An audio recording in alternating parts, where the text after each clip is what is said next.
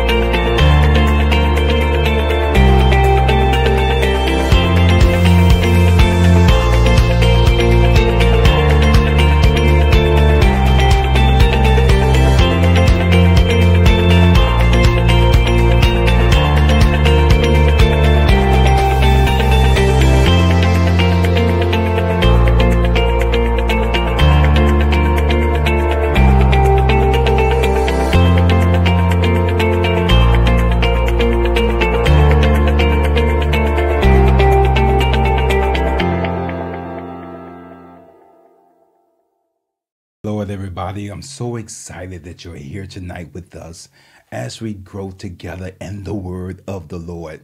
The word of the Lord gives us life, and it also shines light into our dark situation. I encourage you to go ahead and share this live post together with your friends, your families. The Bible says, wherever 2 or 3 are gathered together in his name, there he is in the midst of us. But also the Bible says, how can 2 walk together except they are agreed? So share this with as many people that you are tied to. Make sure your sons and daughters, the daddies and fathers, uncles and aunties, that you're here with us tonight. And we want to go into the full stature of who Christ is. Let us pray, and we'll go directly to the word of the Lord. Lord, we thank you tonight for this opportunity that you've allowed us to come together in this place, which is a virtual sanctuary. We pray, God, that our hearts will be set on fire by your word. God, that you will open our ears and let our hearts be receptive to receive that which we will study tonight. I pray that the fruits of my lips, God, will always glorify your name, and that your people will be edified for the word that we dive deeply into tonight. It's in Jesus' name we do pray. Amen and amen. If you will, join me in Genesis chapter 25. Genesis chapter 25. We're in Genesis chapter 25, and I want you to join me at verse 27 through 34. You will find there these words. When the boys grew up, Esau became an expert hunter and outdoorsman, but Jacob was a quiet man who stayed at home. Isaac loved Esau because he had a taste for wild game, but Rebekah loved Jacob. Once when Jacob was cooking a stew, Esau came in from the field exhausted. He said to Jacob, "Let me eat some of that red stuff because I'm exhausted." That is why he is also named Edom. Jacob replied, "First sell me your birthright." "Look," said Esau, "I'm about to die, so what good is a birthright to me. Jacob said, swear to me first. So he swore to Jacob and sold his birthright to him. Then Jacob gave bread and lentil stew to Esau. He ate, drank, got up, and went away. So Esau despised his birthright.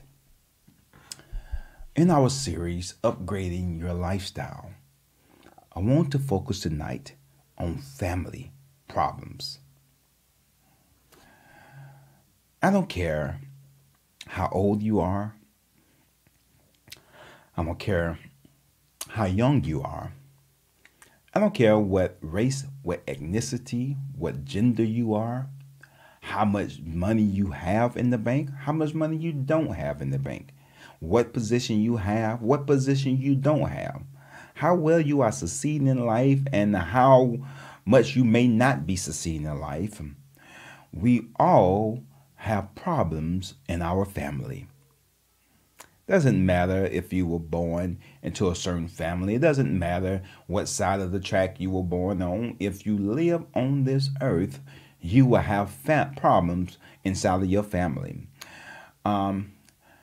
Whether it's someone who is an alcoholic, whether it's someone who is a womanizer, someone who is misogynist, whether it's someone who is just not blatant, not honest, whether it's someone who is a thief, whether it's someone who continues to break the law, we all have issues in our family. We all have dysfunctional families. And when we look at our text tonight, it is a reminder of the grace of God and God's calling and choosing a family that was dysfunctional. That Abraham family was dysfunctional. God says to him in Genesis chapter 12, I need you to leave your family. The question is, God, why leave the family? Because if you keep hanging with the family, then you're going to be dysfunctional just as they are. And I need to get you into a space right now, because if I don't get you into a certain space, Abraham, you'll never step into who I called you or purpose you and destiny you to become. And so Abraham leaves the house. But although he leaves the house, part of who he was part of the family. And so he took problems with him. Why? Because he was born into the family, and you can't separate yourself from who you really are. So he took problems with him, even to the fact there was problems inside of his household when it came time for him to have a child. Him and his wife, you remember Sarah, they made an agreement, they made an arrangement, they decided to get a surrogate where they will allow Hagar to be the surrogate for their child, and which brought more problems and more tension inside of the house, because there was problems in the family. We will quickly learn that after Isaac is born, that he is 40 years old. And if you read the ancient Jewish rabbi, they would say someone being 40 years old and not married, they're typically cursed. Isaac is 40 years old, still stand in his parents' house. He has no wife, he has no children. And so the Bible lets us know that there was problems, or there was troubles in the house, or trouble in the house. So his parents devised a plan to arrange a marriage. There was no eHarmony. There wasn't no Match.com. There was no Facebook dating. There weren't no apps they can find dates on. But the family decided to arrange marriages. Why did the family decide that? Because the family knew that who you attach yourself to can either help catapult you into your promise, or stymie or depress the progress that God will have you to move ahead within your life. And so Abraham's servant finds a wife and finds favor and finds a wife by their kinfolks, and brings Rebekah back to Isaac. Now he's 40 years old. He's married now, and the Bible lets us know as soon as he get married, at the beginning of this chapter 25, we discover that there are still more problems in the family. You say, what is that problem? It's the same problem that his dad and mom had. Now his wife is barren and can't have children. But what I love about the text is that the text teaches us something that we didn't see in Abraham. The Bible says that when Isaac learned that his wife was barren or without child, he prayed. Tonight, our first point I want to say to you tonight, that when you got destiny on your life, you got promise on your life, when you're upgrading your lifestyle, you got family problems, you got to make sure that you have a prayer life. Because anytime you have issues, you have to have a higher power that you can talk to. Because there's some issues that man cannot help you with. There's some things that are only left up to God. And God will allow us to get into certain situations when we're upgrading our lifestyle that we can only depend on Him. See, what do you mean? When Abraham and Sarah was unable or incapable or was barren from having a child, they started to take matters into their own hands, and they spoke to the flesh instead of speaking to God. We are seeing that now that the generations are growing, Isaac, instead of moving closer to the flesh, he prays to God. Jesus says to us that man ought to always pray and not faint. And so while you're upgrading your lifestyle, it's important that you remember you got to have a prayer life. It does no good to upgrade your lifestyle if you have no relationship with God. Prayer is simply us allowing God into a dire situation. That when we pray to God, we say, God, we can't handle the situation that we're in. We are giving you permission to come into this situation, God, to throw your weight around for you to do what only you can do. And that's why you have to walk with God. Because in walking with God, God knows how to address every problem that you have that you're not capable of addressing on your own. It's important that you hear this tonight, because we just can't pray, God, do this, God, do that, because God will only do that which we are incapable of doing on our own. For the things that you can do on your own, God will not do it. Let me say that again. God will not do for you what you can do for yourself. You say, I don't read no scripture saying that. God has given you the power to do things for yourself. God intervenes and do for you what you are not capable of doing for yourself. I think I need to stay there for a moment. In upgrading your lifestyle, we have to understand that God will only do for us what we're not capable of doing for ourselves. Are you listening to me tonight? Do you hear me tonight? That we can't ask God to put in the application for us. We have to put the application in ourselves.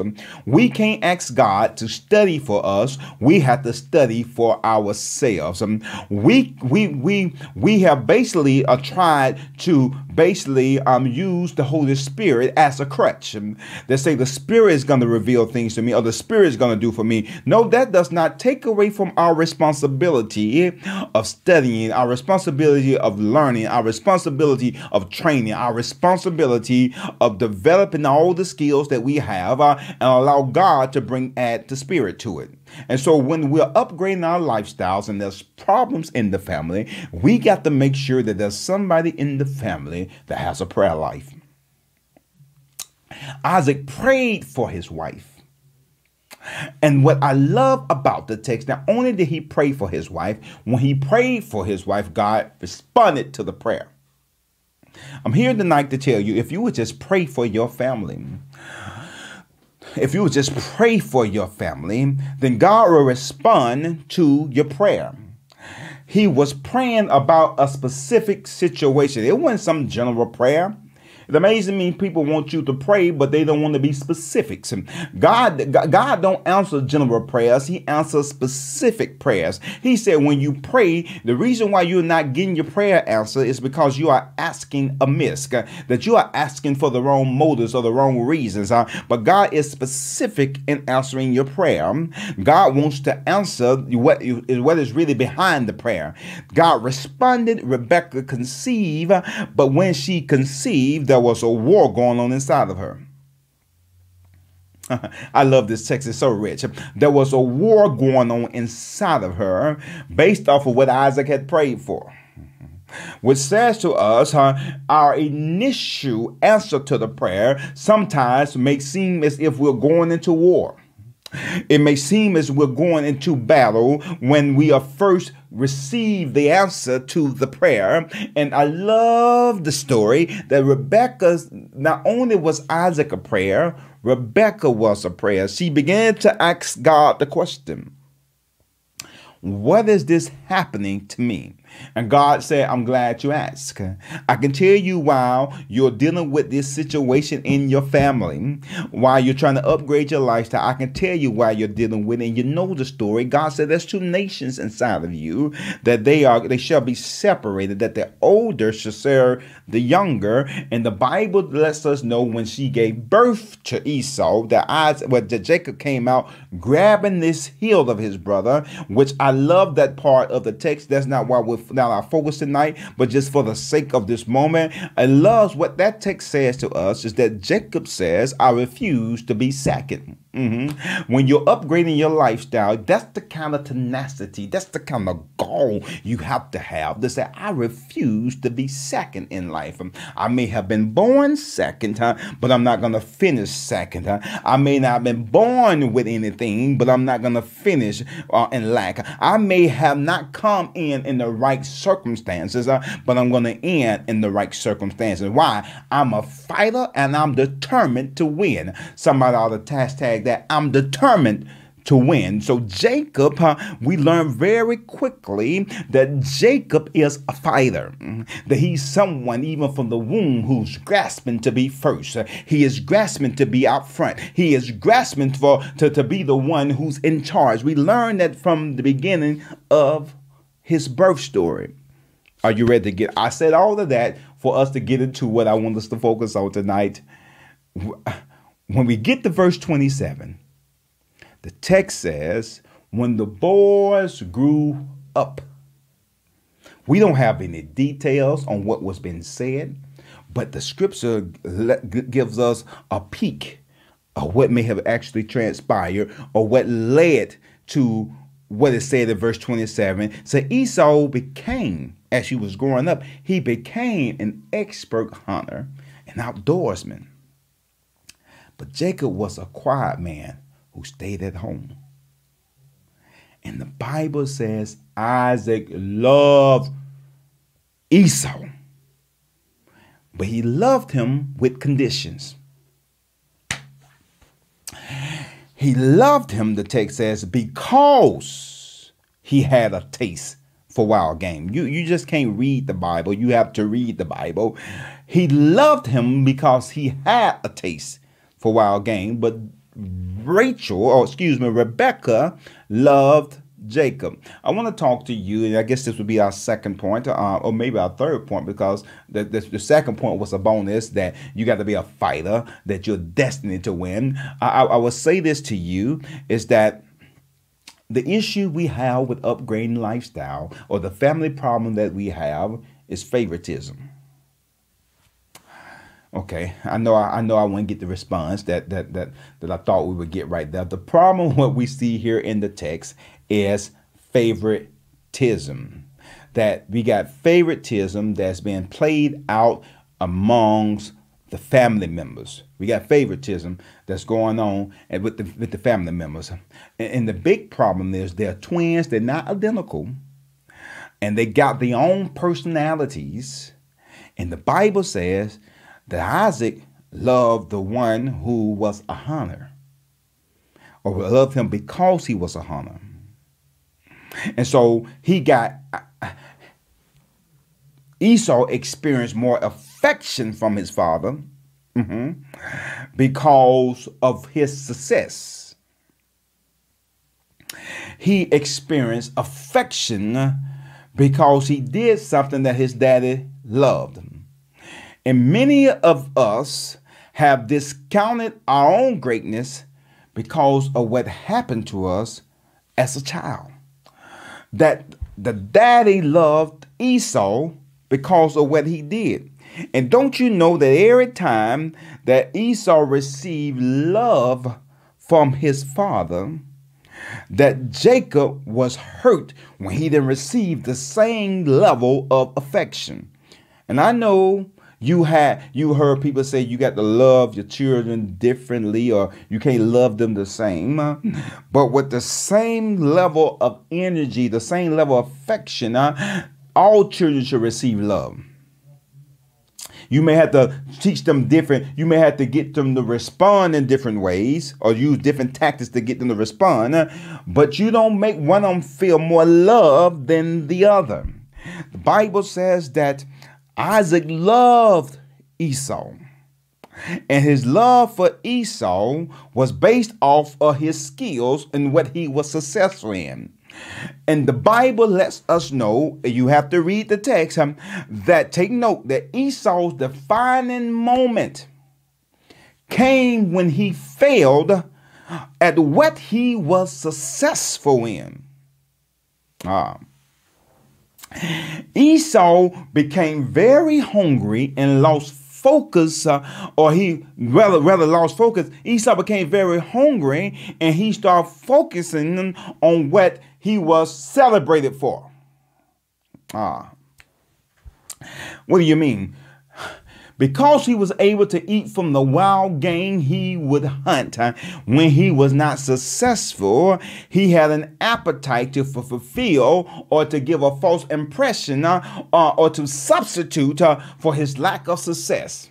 I'm talking to you. And listen, everybody can't be Jacob in the story. Somebody has to be Esau. So if you're Esau, just because you have been successful in an area, you have to be leery that you don't allow yourself to succumb or be tempted and a quick substitute for what you've been successful in. That you don't sell yourself short because you know you will be celebrated for when you're successful in something, and when you're not successful in that area, that you receive a substitute just to satisfy a temporary moment. So Esau, defining moment inside of the Bible, defining moment inside of his life was when he failed to be successful in the area where he had great success. And so every time when Esau would come out from the field, that his daddy would show him extra affection. And Jacob, oh, I feel you, Jacob. Jacob had to sit there in that tent to see every time his brother came home with wild game, his daddy loving on him. Don't you think that Jacob may have one time attempted to be a hunter just so he can receive the same affection? I hope you're listening to me. That Jacob maybe attempted to be a hunter at one time. The Bible doesn't let us know. But you'll be amazed what we as human beings would do to get affection from our fathers. That Jacob had to watch his brother being loved on every time he went out in the field to be successful. And then part of Esau wondered that day, that defining moment, that if I'm unsuccessful and go back home to my father, where I receive the same level of affection. I hope we have some parents that are listening tonight,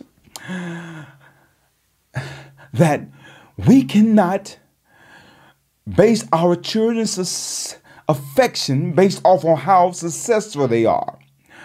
That is not whether they fail or succeed. They ought to be loved.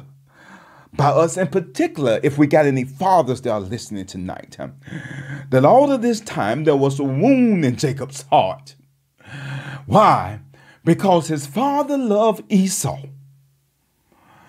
And he loved Esau because of what he did. And many of our sons and daughters have skills, and they are gifted, but they're not gifted in the area in which we may want them to be in. But that doesn't mean we treat them different because one child is doing better in another area. Tonight, I know we're here for young people, but I hope we got some parents listening tonight. Because of the difference in treatment and how they were showing them, we enter into the dangers. Yes, that is the dangers of favoritism. You say, what are the dangers of favoritism? When we have parents who will play children against each other, it does something, or it creates depression in our children. That maybe our sons and daughters are walking around depressed because all this time the father has said that you don't measure up. That maybe the reason there's behavior problems is because someone down the road that they saw the lack of affection said that they didn't measure up. And because I don't measure up, I hope you're listening tonight, that now I'm suffering from confidence. I got low self-esteem because the father didn't show affection towards me, whether I succeeded in a particular area or not. That the issue with many of our sons and daughters is that they grew up in an unstable situation and they experienced traumatic or they experienced trauma in that situation, and now they have problems with relationships. Yes, they got problems with relationship. And here's what we see in the text.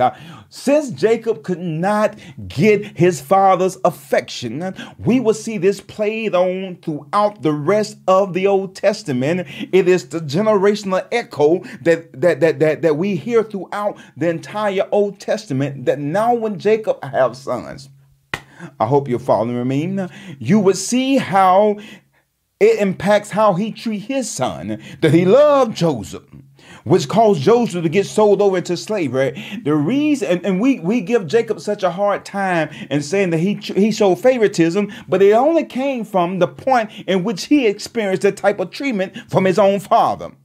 Oh, I hope we got fathers tonight, because we got any fathers here listening to us tonight. We need to make sure that we don't show favoritism among our children. That when we do, we wound our children when we show favoritism. That's the problem inside of the family. We got too many wounded children inside of the house. And Jacob was wounded. And when you are wounded, you look for ways to create space for yourself. Jacob, the Bible says one day, let me read the text to you. The Bible says once when Jacob was cooking a stew, Esau came into the field exhausted. I need to say this to you. Don't think this happened by happenstance. That Jacob may have been plotting because he is a schemer. The Bible says he's a trickster. That Jacob had been plotting to say, I can't get my father's affection, but I'm going to devise a plan that I'm going to get from my brother, which my father was going to give to him. That he would devise a plan, because you would have to ask yourself, what would make a brother try to deceive his own brother? Somewhere down the road, Rebecca had to tell him that when I was carrying you, son, God told me you had promise on your life. God, when I was carrying you, you had promise on your life, and part of you having a promise on your life, some people won't recognize when they are mishandling you. Forget the notes tonight. I got the point. I got to talk to you. When you got problems in your life, people don't realize how they are mishandling you and mistreating you. And anytime you got someone who is gifted, if they don't receive the level of acceptance from their father, they will use their gifting in the wrong way, and they'll use that gifting and they'll hurt other people. You didn't hear what I said. The birthright was already promised to him, but he sped up he tried to speed up the process by devising a plan. He, in my imagination, he already knew there would be a day that he was not successful, and that he said, when the opportunity comes, when the opportunity presents itself, I'm going to be ready to implement my plan. Jacob's eyes are wide open when Esau comes from the field one day with no wild game. Jacob said to himself, I'm going to see if he's going to get the same level of affection today as he would get every other time he would return from the field with wild game. And he said, brother, let me talk to you for a moment. Esau goes over and says, I'm hungry. As you can see, Jacob, I haven't been successful in the field. He said, let me eat some of the red stuff because I am exhausted. I'm tired. Out here spending all my energy trying to be successful in the area just to get the affection from my father. And you got to read the story. This is bigger than just somebody eating a bowl of soup and leaving his house, and losing his birthright. He said, I'm tired of doing all this work. I'm out here. I haven't been successful. Brother, won't you just help me and give me some of that red stuff? I don't care what it is. Just give me something to eat. And you notice here in the text, the text is letting us in. If you can see through the eyes of faith, the text is opening up to us, giving us some background information about both brothers. Esau is exhausted from trying to be successful in an area where his daddy loved him because he was successful in. And Jacob, the Bible says, he says, sell me your first birthright. All this time, Jacob been looking for his father to give to him where he was given to his brother. And so you got two brothers who are wounded. And when both of them are wounded, there is an exchange. One from one end, there's not appreciation what the father was going to pass on. And on the other end, you will manipulate to get from the father. So he says to him, promise me that you're going to give me your birthright. And Esau says, look, brother, I'm about to die from trying to please my daddy. I feel the text. He says, I'm about to die from trying to please my daddy. So what good is a birthright to me? What's good to what God is going? What's good that my father going to give to me when I'm out here dying trying to please him? It's not the act that should be accepting to the parent. And what should be accepting to the fact is just that the child is yours. He said, I'm about to kill myself out here trying to do what my daddy finds rewarding. Jacob said, swear to me first. So he swore to him, the Bible says, and Jacob received his brother's birthright. And the Bible, verse 34, and we're about to get out of here for the sake of time. The Bible says this, say Esau despised his birthright. Why would he despise his birthright? Now, you have to understand the birthright meant that he would get double portion among any other son. The birthright means he will be the leader of the entire family when the father is no longer present. That he despised being leader and he despised receiving double. Why? Because his daddy made him work for it. Esau is in the position, if it takes all of this to please you, I don't want it. Jacob is in a position because I'm not experiencing the level of affection of my father. I want Esau what you don't want. Because when dad is no longer here, I want the double portion. I want to be the leader of the family. And you can see the relationship of these siblings, which are torn. Isaac loved Esau because he was a successful hunter. And Rebekah loved Jacob, the trickster. The trickster. I want to ask you tonight, as we look at this text, are you Esau Or are you Jacob? Because there's problems in the family. When you're upgrading your lifestyle, you can't do it not understanding problems that may occur in the family. You ask me what God is up to in the world? It's keeping family. You can't help what family you were born into. You can't choose what family you were born into. If God has you in that family, He has you there in that family for a specific reason that is part of your destiny. And yes, we will see later on in our study that both brothers end up blessed. But their route to getting to the upgraded lifestyle went the direction they went because of how the father handled them. It is said, what will make you laugh will also make you cry. Isaac named laughter, but we see wounds inside of both sons. Tonight, if you're listening and you may be that wounded child, I want you to know tonight that you have a father that loves you in spite of what you do, not because of what you do, but He loves you because you belong to Him.